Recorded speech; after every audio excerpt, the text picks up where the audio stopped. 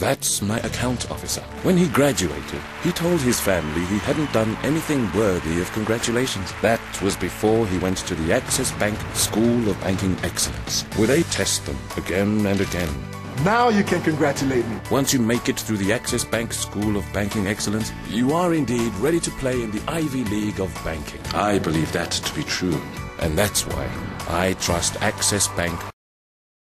Hello and welcome to Next Business Update. The Central Bank of Nigeria yesterday said it will soon stop the issuance of universal banking licenses to operators in the nation's banking industry.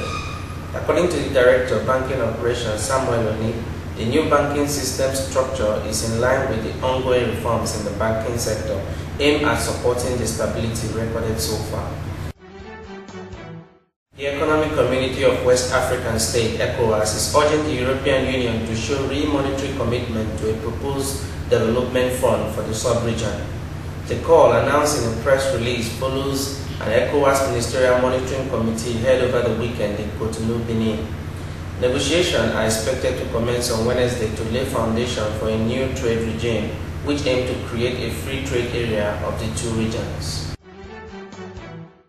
Erratic power supply in Malawi is costing the Southern African nation about $250 million a year and deters new investment, an economist said on Monday.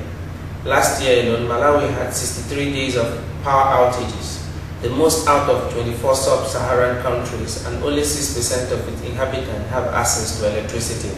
The Malawi government said there is an urgent need to invest in power generation to meet the future demand and cut these losses, as the country lost $200 million per year because of the issue. Thank you for watching Next Business Update. For details on these and more reports, please log on to our website 234next.com. Have a good day. That's my account officer. When he graduated, he told his family he hadn't done anything worthy of congratulations. That was before he went to the Access Bank School of Banking Excellence, where they test them again and again.